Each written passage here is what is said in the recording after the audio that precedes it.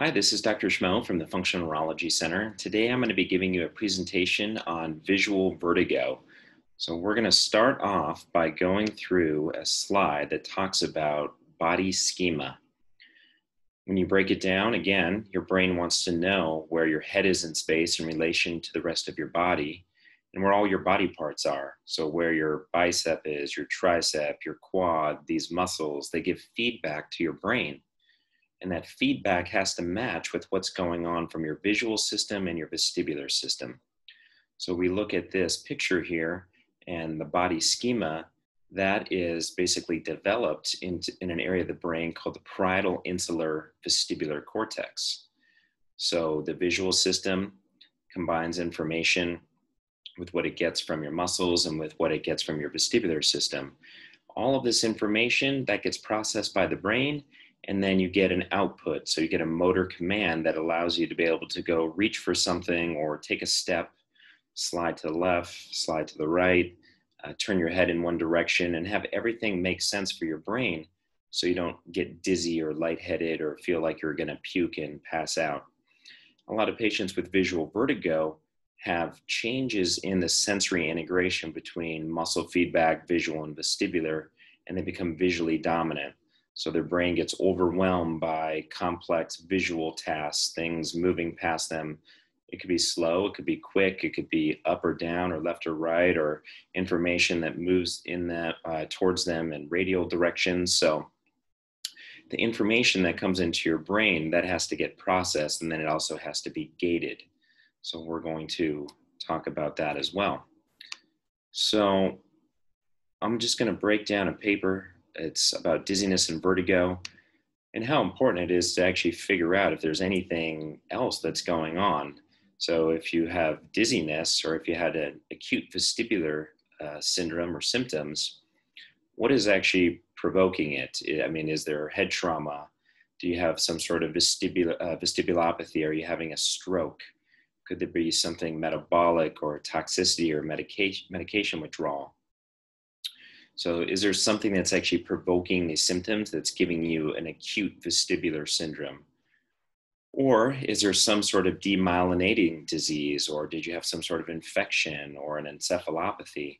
So before we just throw on a diagnosis of, hey, it's visual vertigo or some sort of complex central vestibular dysfunction, when you go and you see your provider, they're going to be thinking in this aspect of, is there something that is, more severe that's going on?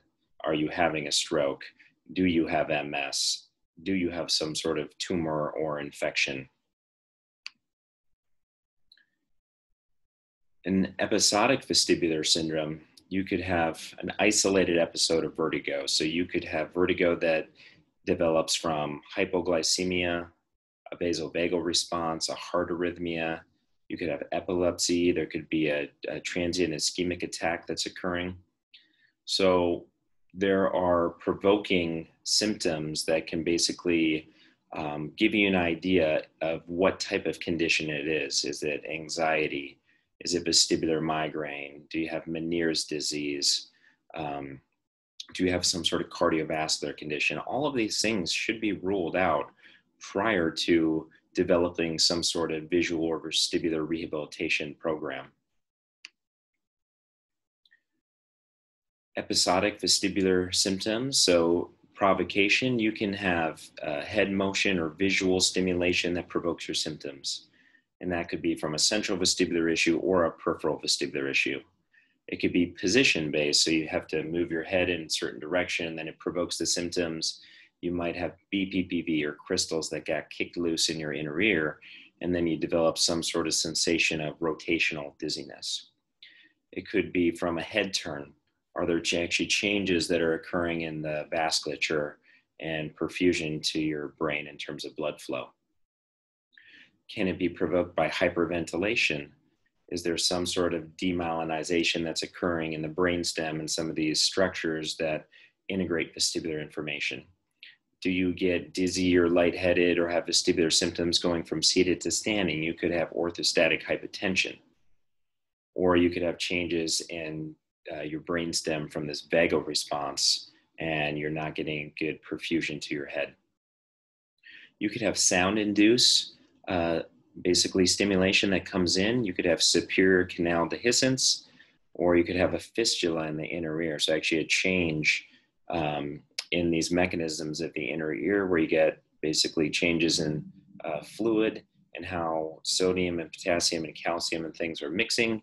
And then that could lead to spontaneous activation or firing of your vestibular nerve and how it goes into the brain.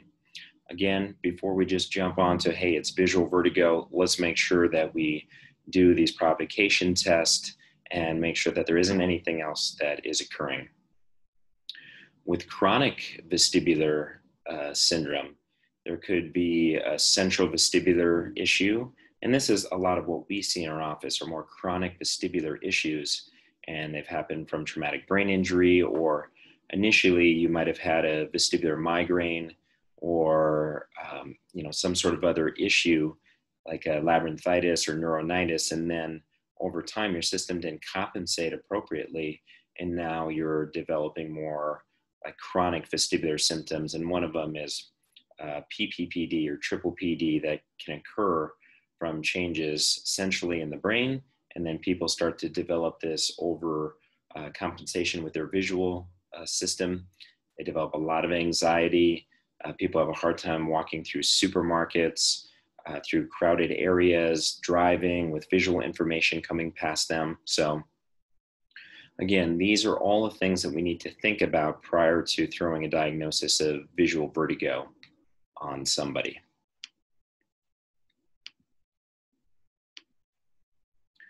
With visual vertigo, complex visual environments, passive self-motion, you get illusions of motion or movement with visual information that's coming in.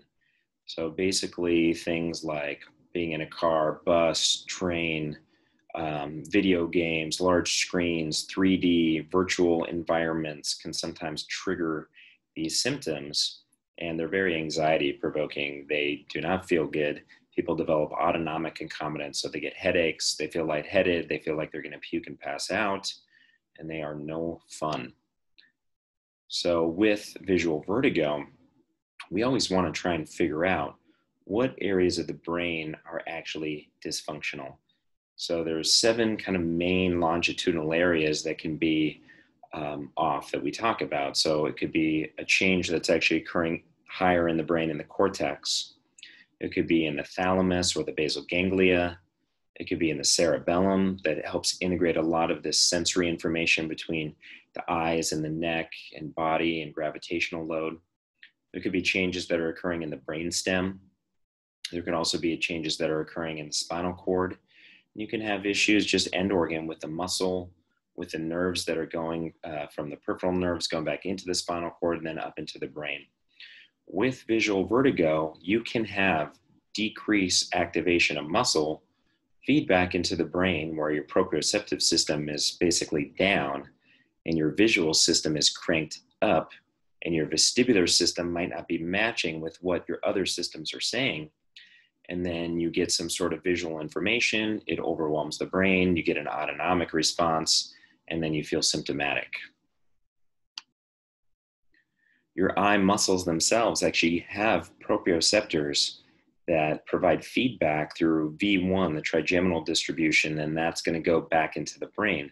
So your brain wants to know where all of your eye muscles are. They want to know where your neck muscles are, the deep muscles, the intrinsics, the flexors, the extensors of the neck, your suboccipital muscles, and then the nerve information that comes from those muscles that goes into the brain, and that gets compared with what the extraocular muscle proprioceptors are saying. So your brain wants to know where your eyes are in space, eyes open and eyes closed. And again, that information matches with your neck, with your gastrocnemius, your soleus, your ankle feedback, your glute muscles. That all has to match. And it all kind of goes into the brainstem, into these central vestibular neurons. So they're multisensory. And in the brainstem, it's taking in all the information from the vestibular, the eyes, the muscles. That's where it all combines. And that's where a lot of dysfunction occurs with head trauma. You develop this torsion, this mechanical change, a rotation, acceleration, there's torsion, the brainstem gets affected, and midline areas get affected in the brain that control ocular motor function, vestibular, and how these systems talk to each other. One of the things I want to talk about now are there's different streams in the brain of visual information. So the information is going to, basically it's going to come in, but once it comes in, then it has to feed forward and go through different loops. So it comes in through the retina, it passes back, it goes through the occipital lobe, and from the occipital lobe, then you're going to go into different streams of information. One of the streams, the dorsal stream, goes through the parietal lobe, and it's all about where, it's all about spatial processing, location, movement, spatial transformation, spatial relations of where your body is in relationship to all your other body parts and where you are in relationship to space. The information that goes more into the temporal is about what is it? What is the color of it, the texture of it, the shape, the size of that information coming in. All of that information has to be combined together and fed forward into the frontal lobe to fire down through different motor loops through the basal ganglia and into the brainstem, into the midbrain, through these descending pathways to allow you to have reflexogenic responses of moving your body and moving your muscles, knowing what that object is, knowing where it is, knowing what it is to have appropriate response to your environment. Depending on where that object is in your visual field, it can actually activate different streams. So say, for example, you're working with a patient and that patient might have an issue with information in their upper field of view compared to their lower field of view. Or you can do rehabilitation or different types of eye exercises or even vestibular exercises where they're looking in different directions. And that might be the key to actually getting that person better, is doing different feedback in different regions of their visual field to activate pathways that are more ventral or dorsal stream, or pathways that are more about helping them perceive motion and perceiving real motion versus are you still? Are you still, or is the world still? Is the world moving? Are you moving? And knowing where you are in your peripersonal space versus your extrapersonal space, the information out away from you.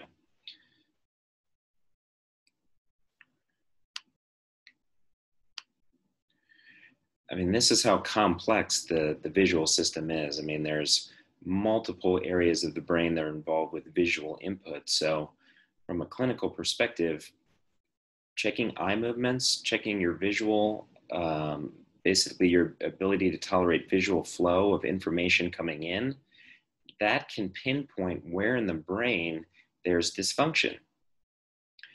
And we combine that with looking at all of your other neurological examination findings, palpation of your neck, looking at neck position sense, looking at gait, looking at balance, looking at ocular motor function, vestibular function. We compare all of these different functions to what we see with your quick eye movements, your slow eye movements, your vestibular responses to how you move your head. And we take that into account and try and decide where in the brain there's dysfunction. Is there dysfunction in the cerebellum, in the parietal lobe, in the frontal lobe, in the basal ganglia, in the thalamus? Is it more in the brainstem? What region in the brainstem is dysfunctional? Is it the upper brainstem? Is it more in the pontomedullary region? Do patients have autonomic symptoms? Do they have more issues with light and sound? Maybe there's some sort of change occurring in the upper brainstem. Do people have movement disorders? Do they have tilts of their head? Do they have posturing? Maybe there's a change occurring in the basal ganglia. Do they get dizzy when they have their eyes open versus their eyes closed? Is there a vestibular issue? Is there a visual processing issue?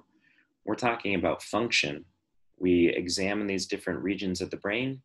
We do our neurological exam, we do our structural exam, we do our autonomic exam, and we run lab work on people to try and make sure that we're not missing anything that could be huge for getting you better.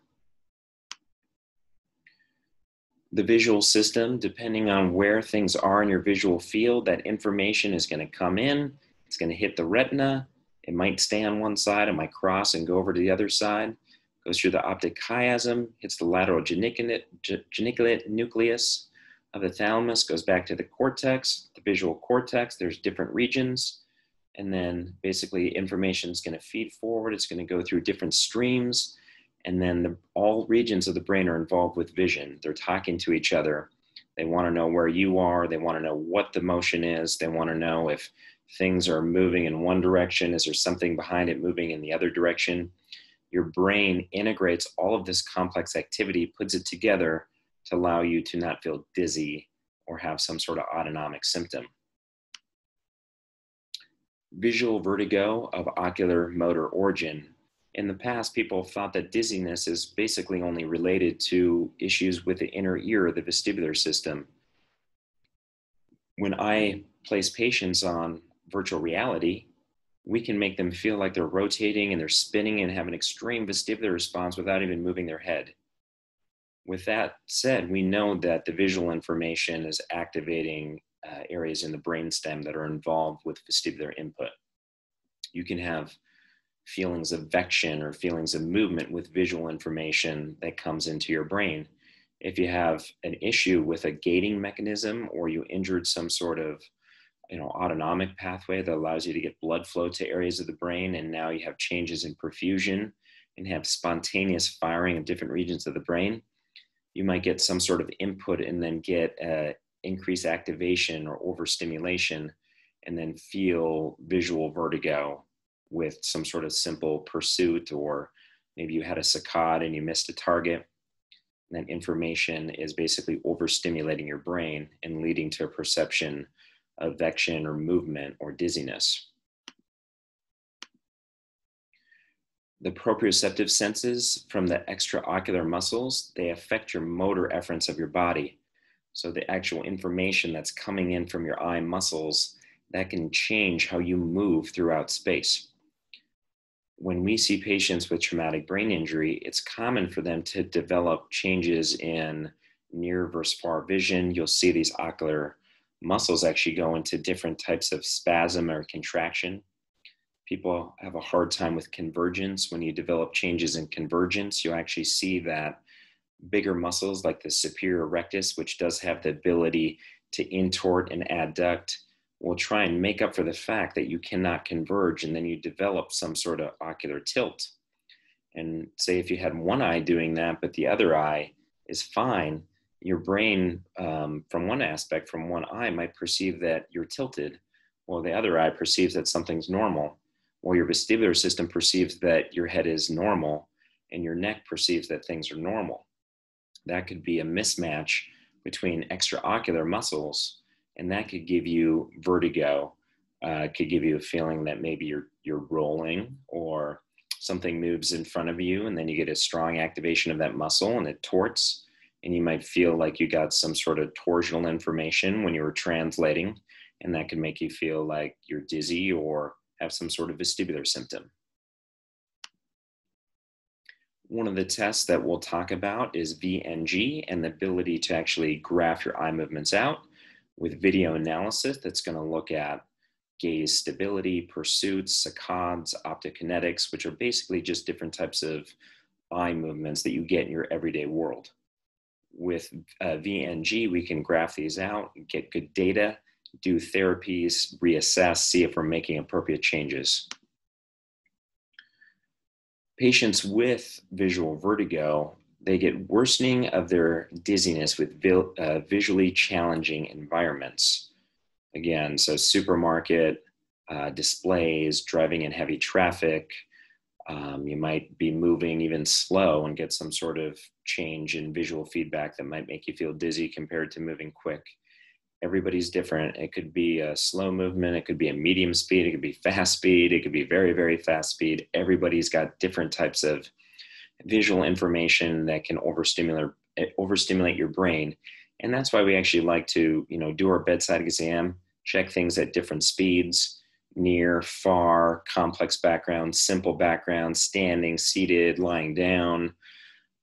What do you look like flat versus foam with eye movements? What do you look like in virtual reality environments? Sometimes we have to try and pull things out, and we can pull those things out, figure out what they are, and try and make improvements. There's something called the Visual Vertigo Analog Scale, and basically you just rate your symptoms from 0 to 10. I think having outcome measures like this are a good idea because then you can, basically track and see how patients are improving, or they can track themselves. Visual dependence can be triggered by different types of issues. So you could have vestibular disease that triggers visual dependence. You could have a migraine, psychiatric situations, panic, anxiety, overstimulation of regions of the brain. Brain trauma can lead to visual dependence and lead to visual vertigo. We should measure and try and see what happens with patients with optokinetic stimulation. So if you watch my fingers and I move them by and you try and pick up each one, does that give you symptoms left and right versus up and down versus if I'm actually torsioning in front of you? We can do that in virtual reality in 360-degree environment. Left, right, up, down, torsion. We can do different environments. I could put you out in the forest. I could put you in space and have stars rotate in front of you. I could put you in a tunnel. I can put you in a barony drum and have things rotate around you. So we do these things with people, but we understand that we could potentially make them worse. So we're always very, very careful to make sure that we don't overstimulate people and make people worse. You're going to want to look at platform posturography and look at flat versus foam, head in different positions, head left, head right, forward, back, head tilted, different canal planes to see if we can trigger some sort of vestibular symptom and compare actually eyes open versus eyes closed. A lot of times patients with visual vertigo will get worse with their eyes open when you're checking posturography.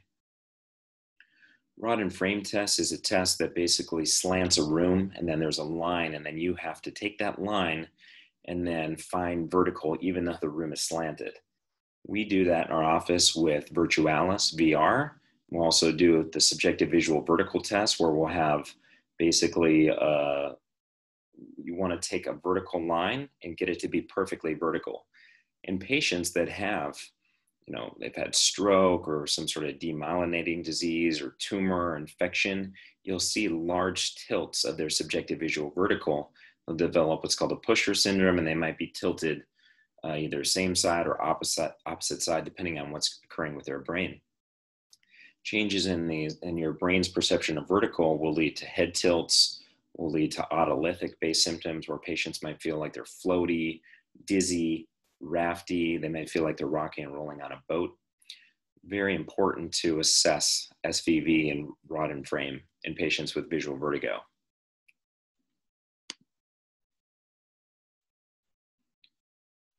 A lot of times, patients with visual vertigo, they're told that it's psychological. Many of the tests that are performed, everything's normal. Their vestibular testing is normal. And again, it's how all of these systems integrate together and how your brain perceives where you are in space and how the sensory systems talk to each other. So you might have a perfectly normal vestibular test. Your caloric testing might be perfectly normal. Your eyes might be perfectly normal. Your visual acuity is perfectly normal. You're strong, your muscles are strong. But when you basically combine doing some sort of activity like walking and you have some sort of abnormal feedback from your muscles, and then your vestibular system is just slightly off centrally, and then your visual system has to make up for something, that could be all that it takes. Just some minor dysfunction occurring in how these systems talk to each other and how they're actually gated by areas of the brain like the cerebellum, and how the cerebellum is so important for basically regulating brainstem, autonomics, and central vestibular function. Here's a picture of the inner ear, middle ear, and outer ear. So basically with the vestibular system, you got canals and you have your autolytic organs. So you have the canals are going to respond more to angular acceleration. And when you have issues with the canals, you feel like you have rotational vertigo. Your autolytic system has your utricle and your saccule. Utricle and saccule, they're different organs that have basically calcium carbonate crystals that are sitting on different membranes that give you gravitational load. It helps detect up and down. whether your head is going left and right, whether you're rolling or moving up and down, heaving. This is a lot of where we see dysfunction in patients, where basically their peripheral vestibular system is fine. It's how the information is coming in centrally, and can your brain decipher translation versus roll versus rotation? And a lot of that occurs through different gating mechanisms in the brainstem. So that information from the ear goes into the brain, and then that's going to go up into the cortex, and then it's all going to talk to each other in the parietal insular vestibular regions to let you know where your body is in space. So the VOR is basically, if I move my head one way, do my eyes come back equal and opposite to how I move my head? Is there a perfect gain of one? There's different types of rehabilitation strategies that can be used. So a lot of the patients that we see have been doing basically no, and yes rehabilitation. But we think that you need to do rehabilitation and basically head heave, different types of roll mechanisms, give different body feedback exercises, load the body with weight while you're doing different translational exercises to kind of target those regions that sometimes are just missed with typical basically vestibular rehabilitation. It's also very important to have the neck giving good feedback to the brain. So we do a lot of cervical proprioceptive retraining exercises with VOR exercises. And we like to start passive. So if somebody goes and they move their head and their eyes are just slipping, why would we have them go and move their head and just miss the target the whole time and basically plasticize the system to do it wrong? So a lot of the rehab that we do is actually passive to start. We like to start on our back, move people up to seated, then standing, then walking, then moving. And then we need to activate the lower extremity. We need to activate the legs to get good feedback into the cerebellum. And then we just start layering more complexity on their exercises. It might be important to just do an exercise in one direction versus doing it bilateral if there's some sort of change in more unilateral and how that information comes in. What does this mean for a patient? Checking these things, being specific with it, the repetitions, the frequency, whether you do it lying down, seated, standing, walking, moving, body weight, no body weight, in VR, out of VR, with eye exercises, without eye exercises, with a complex background, without a complex background. It all matters to actually get your system better. Here's a picture of me with one of my patients, Jayton, and I'm going in there and I'm just basically doing VOR, Helmagi testing, basically head thrust to see if his eyes are coming back equal and opposite. One of the technologies that we use in our clinic, it's called the Gyrostim chair. It's about sensory motor integration. There's different things that you can do with it. We always start very simple, just oscillating people left and right, forward and backwards. We're doing different types of combinations of head and eye exercises to help improve spinal tone and feedback from the neck. We do that in addition to our chiropractic adjustments that we do that are specific based off of your exam. And then we can do different things where we add basically laser targeting as we rotate you. You can hit targets, and that can help you get a better idea of your peripersonal versus extrapersonal space. Whether you're moving or the background's moving, it can help you deal with basically habituation of optokinetic stimulation. And sometimes it's good to do that. Sometimes it's not good to do that. Some people, we just like to motion where they're not using the laser and they're just keeping their eyes steady on a target. And we might rotate them compared to rotating them while they're doing some sort of complex cognitive task. And I think it's very important to assess the cervical spine and make sure there's no contraindications to putting people through the chair. Do they have a Chiari malformation? Do they have a plugged up carotid artery? Do they have DJD and degenerative disc disease, and they're getting abnormal feedback from their neck? And if you would rotate them and have them do some sort of complex activity, you could lead to more whiplash or causing symptoms. So we take what we do in here very seriously to make sure that we're doing the right things for you. And with it, we've seen that you can improve VOR rehabilitation strategies and get people's eyes and head to line up and it can help with visual vertigo, and it can help with dizziness and balance dysfunction. Again, the brain is going to take in information from the ear. That's going to go into the brainstem. This is a depiction of the vestibular nuclei. These pathways actually, they go up to the eyes, but they also go down to your spine, to your pelvic floor muscles, to your legs, to allow you to be able to have good reflexogenic movement of your body if somebody came up to try and knock you and push you over. So having the connections between the legs and the neck and the eyes all saying the same thing is important to prevent you from falling.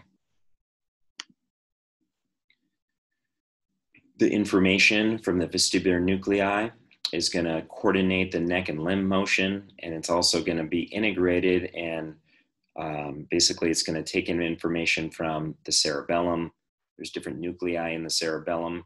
Depending on what we see with our exam, we can basically decide, is there more of a issue with the vestigial nucleus or the flocculonodular lobe or the dorsal vermal region, actually depending on what's going on with your eyes. So say if you had downbeating nystagmus, you might have an issue with the flocculonodular lobe. If you're stopping short, there might be an issue with the vermis. If you're going too far, there might be an issue with the vestigial nucleus.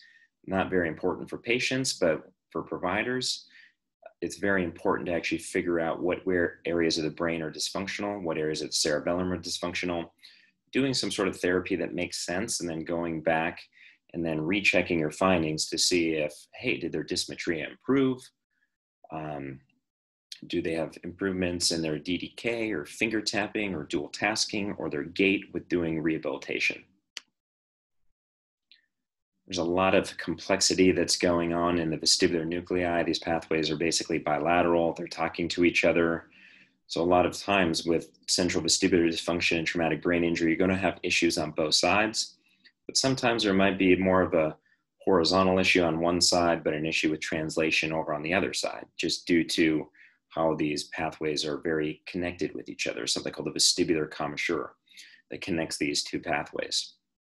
So I think it's very important to also realize that there's a lot of sensory convergence that happens in the vestibular nuclei. So, you know, you could actually help somebody with visual vertigo by doing some sort of complex movement of their body or their leg, or maybe stimulating their tongue could give feedback to their brain. An eye exercise could help a vestibular issue. A body exercise could help a visual issue. Sound could help a visual issue. Sound could help a vestibular issue. Multisensory integration, and sometimes you need to go in there and get creative and start layering different types of sensory stimulus to see if you can make some sort of improvement in your person. This is just a picture of basically the utricle and the autolytic organs that I was talking about that have hair cells and calcium carbonate crystals sitting on membranes, and how they basically go into the brain. And they let you know where you are in space in terms of where your head is.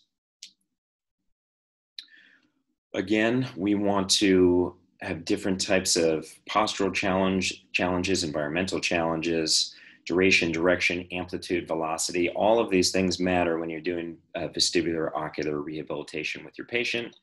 And again, why am I talking about this with visual vertigo? If your VOR is down, your visual system might be enhanced. If your visual system's enhanced and your, say if your VOR is decreased, you might actually see potentially an increase in the gain of your neck. And you go and you move your neck, and then too much feedback from your neck, that might not match with what's going on with your visual system. And you might get very, very dizzy with some sort of visual information. Another thing that I wanted to point out is it's very, very important to assess autonomic function in your patients. All these areas of the brain that I'm talking about, they need blood flow. They need blood flow, they need oxygenation, they need perfusion for these pathways to fire, to be able to be steady, to be stable, to not over-facilitate or be over-firing.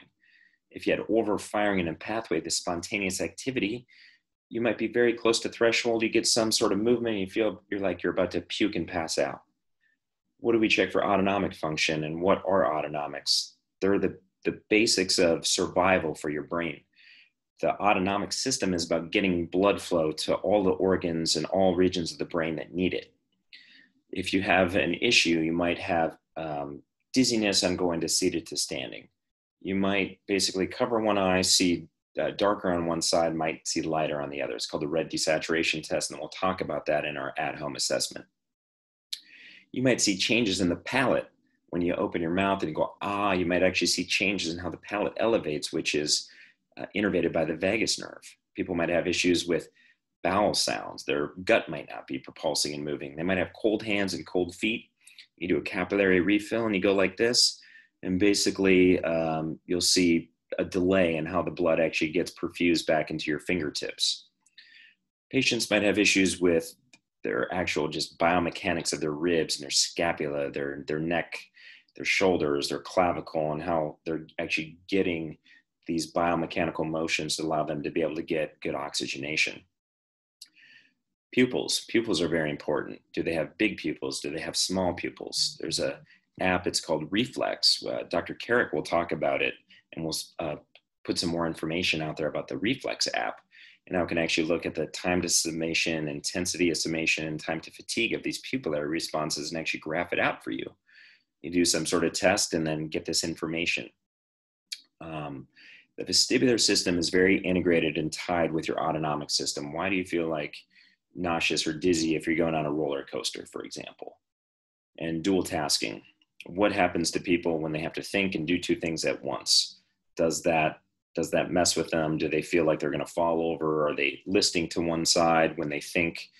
And maybe that can tell us that your brain can't divert blood to the regions that it has to when you're trying to think and dual task. Therapies, well, it depends. Obviously, it's very important to get blood flow to your brain. There's different therapies that we do in the office to ensure that we're getting good oxygenation. Here's a couple examples. So, heart rate increase and your blood pressure drops when you're going from seated to standing. This could be positional orthostatic tachycardia or hypovolemia. And the therapy might be drive the legs, salt intake, get more fluids. We like to use Normatec compression boots, electrical stimulation on the legs and abdomen, and always run labs and look for metabolic dysfunction, see if there's some sort of infection. Is there small intestinal bacterial overgrowth? Anything else that we might see? Heart rate and blood pressure decrease. Maybe your sympathetic system is failing. There's different things that you can do to activate the sympathetics, which we'll actually talk about. A lot of times with a sympathetic system failure, there's chronic metabolic dysfunction we see in our patients. So it's very important to run labs as well. Heart rate increase and blood pressure rise, parasympathetic system failure. We know that vestibular rehabilitation can drive your parasympathetic system. So doing vestibular rehab, tilt table therapy, vagal stimulation, trigeminal stimulation can activate the brainstem, activate your parasympathetic system, and potentially make symptoms to make improvements to your symptoms of visual vertigo, because you're getting better perfusion into the cerebellum, the occipital lobe, the vestibular nuclei when you're trying to do rehabilitation. So these are our top 5 neural circuits that we think you need to examine. It's the frontal lobe, the temporal parietal lobe, the cerebellum, the brainstem, the vestibular system. With the frontal lobe, you want to look at quick eye movements, gaze stability, look at gait, and look at finger tapping. And what are kind of symptoms that you could get? Brain fog, distraction, issues with focus, motivation, movement speed might be slow. Your temporal parietal lobe, so issues with pursuit eye movements, people might feel spaced out, issues with memory, language comprehension. You could have issues with the cerebellum and the midline, so you could have changes in ocular motor function. You might see issues with balance, tremors, issues with coordination, and even connecting thoughts can be an issue as well. Changes in the brainstem, it can be upper or lower. You can have cranial nerve dysfunction, issues with autonomics, issues with the connections between the vestibular system and the neck. There's all of these complex reflexes between the neck and the eyes and the vestibular system, and you can have issues peripheral or central. With visual vertigo, it's important to actually assess all of this stuff because the visual system involves the whole brain. Your visual vertigo could be coming from changes in your saccadic eye movements. Your visual vertigo could be coming from changes in the parietal temporal regions of the brain in areas called MT and MST. There could be areas in V6 with real motion cells and how your brain detects motion versus something moving in the background. The cerebellum could be an issue with visual vertigo, and basically how your cerebellum gates the vestibular nuclei and your central vestibular system, and how that might not match with your ocular motor system. Autonomics can be very important because we're talking about good blood flow and perfusion. And then obviously the vestibular system and the connections between the head and the neck and the eyes are very important. Accurate vision, spatial sensation is a complex activity through these binocular ocular motor inputs, and how the information goes through the retina, and how these signals are basically fused, and how you're getting good feedback from your eye muscles themselves, and how you basically combine this information. Different techniques that we like to use if people have these different spasms. So we like to sometimes just do tapping on the trigeminal system, palming. We like to do V1 stimulation. We like to do basically barbecue rolls where people close their eyes and do different movement with their vestibular system really slow, eyes closed. And then sometime even do different exercises, eyes closed with the eyes, to try and move their eyes out of kind of basically this spasm that they're getting in these ocular motor muscles. Here's a picture of the trigeminal system. Like I said, these extraocular muscles, they get proprioceptive feedback that goes through V1 into the brain, so your brain knows where your head is in space in relationship to where your eyes are. And this just goes through basically the nuclei, the longest nuclei in the brainstem. It has a mesencephalic component, a sensory, and a spinal nucleus. It's very important for headaches. It's important for autonomic function. By stimulating it, we can activate different regions of the brainstem non-invasively. They can help with visual vertigo and eye movements. Another area of the brain I'll just talk about quickly is the superior colliculus. It's an area in the upper brainstem that can become dysfunctional.